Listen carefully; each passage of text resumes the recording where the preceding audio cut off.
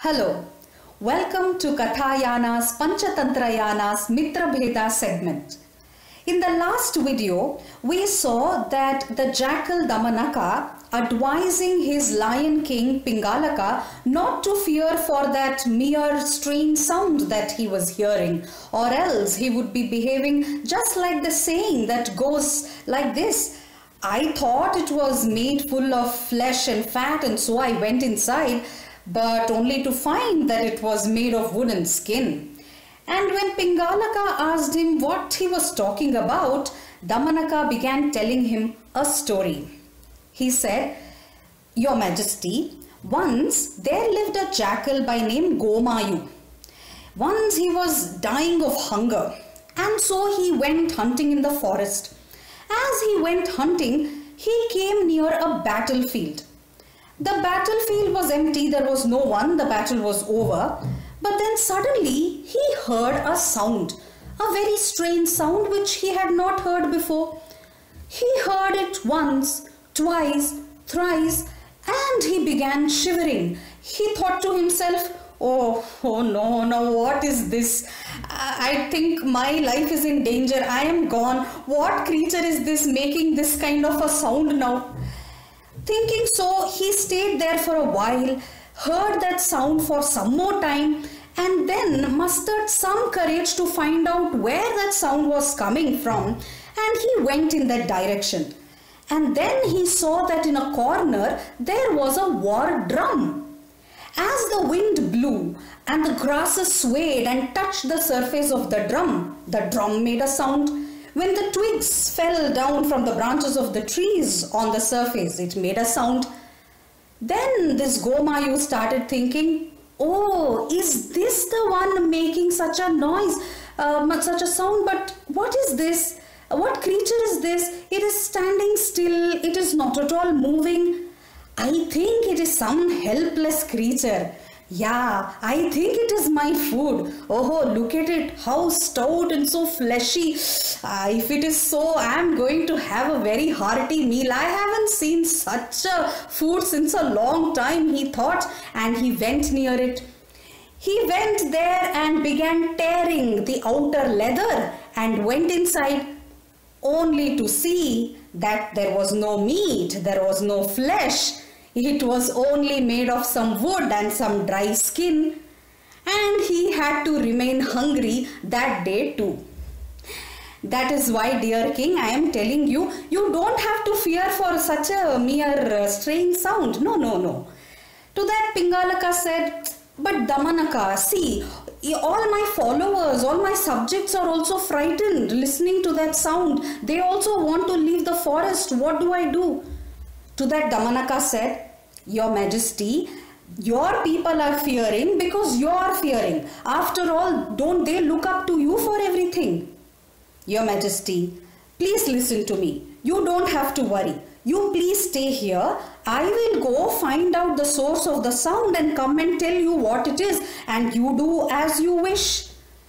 And Pingalaka asked him if he was sure to go and do that job. And so Damanaka very humbly said, Your Majesty, if you permit me to go there and find out, I will be of some service to you. And so Pingalaka, being impressed by his humbleness and his passion towards his service for him, he granted him permission.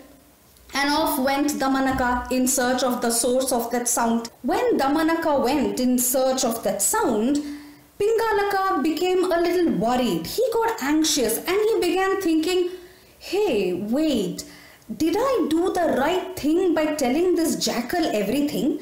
Should I have trusted him?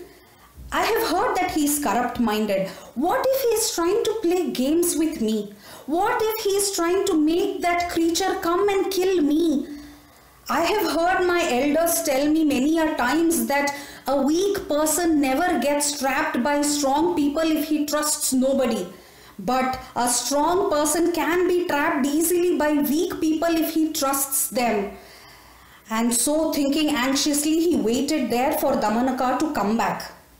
On the other side, Damanaka, in search of the source of the sound, went and found that Sanjeevaka was standing there at the top of the hill. And looking at Sanjeevaka, he became really happy. He thought, hey, it is just a bull, not some fierce animal that we were thinking it could be. And now, this is such a good thing, isn't it? With this, now I can get Pingalaka into my power by suggesting him either war or peace with this bull. See, a healthy person does not need a doctor. Similarly, an unworried king does not need his ministers. So, I have to create such a plot that will make Pingalaka always want me by his side. He would always need my counseling, my advice. Thinking so, he went back to Pingalaka. And when Pingalaka saw Damanaka coming, he said, "Oh, Damanaka, come. Have you been able to see that creature? I hope you don't lie to me, huh?" To that Damanaka said, "Your Majesty, yes, very much I saw the creature, and no, I am not lying. Manu in Dharma Shastra has said that all gods reside in a king, and if one person lies to a king, he is sure to be destroyed." Dear king, I saw the creature. He is not any fierce animal as we were thinking it to be. It is a poor and harmless animal. If you permit me, I may go and bring him here to make him your servant. Pingalaka was so happy listening to that, and he said, "Oh, Damanaka, what are you telling? Well, I see that you are capable of doing this. From this moment onwards, you are my minister. I appoint you as my minister. Go, get him here to me." Damanaka went to Sanjeevaka and spoke to him in an authoritative tone. "Hey, you bull, come. Our king Pingalaka wants you before him. Why do you keep making such sound every day?" To that Sanjeevaka asked, "But dear sir, who are you and who is this king Pingalaka?" To that Damanaka said, "Oh, don't you know him?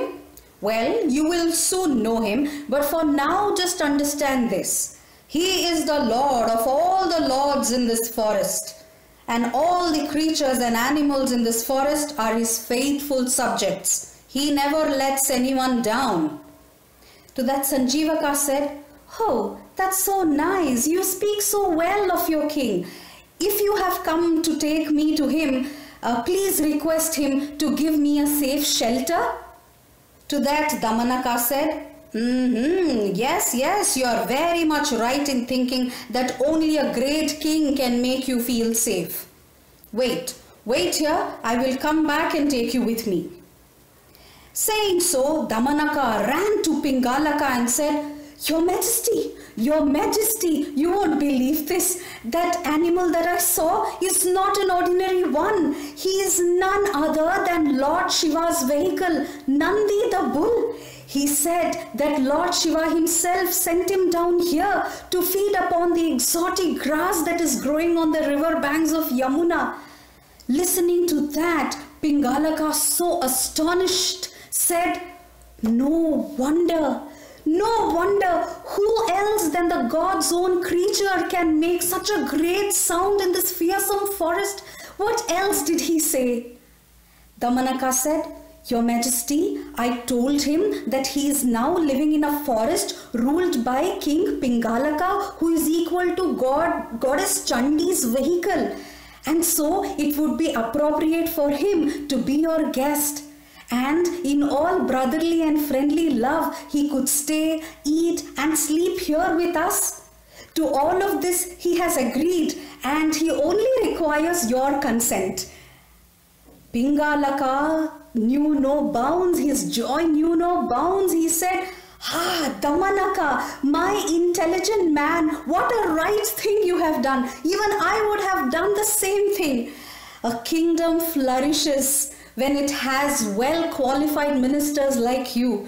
I am so happy with you. Go, tell him that I have given him my consent and bring him here. And so Damanaka went to Sanjeevaka and he said to him again, Hey, bull, listen. The king was very happy. He was in a happy mood when I spoke to him.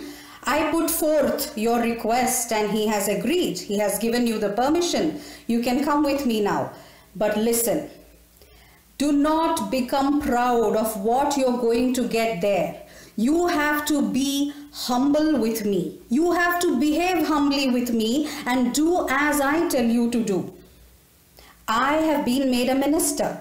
And if we both work together, we can enjoy royal affluence. Listen, the one who enjoys adulations and respect from a king and becomes so proud of himself that he does not listen to anyone, rich or poor, big or small, he is destined to be corrupted like Dantila. Sanjeevaka asked, "Oh, who is this Dantila and what is the story of him being corrupted?" he asked. And to that, the jackal Damanaka began narrating Sanjeevaka the story. That story in the next video of Kathayana's Panchatantra Yana's Mitrabheda segment. This is Lakshmi. I will see you there. Thank you.